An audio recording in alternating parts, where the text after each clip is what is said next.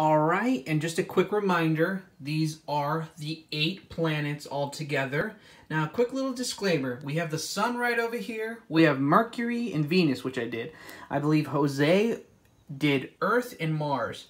And then the rest of the group, they did Jupiter, Saturn, and we didn't do Uranus, so we had a little bit of a mix-up, and we did Pluto and Neptune instead.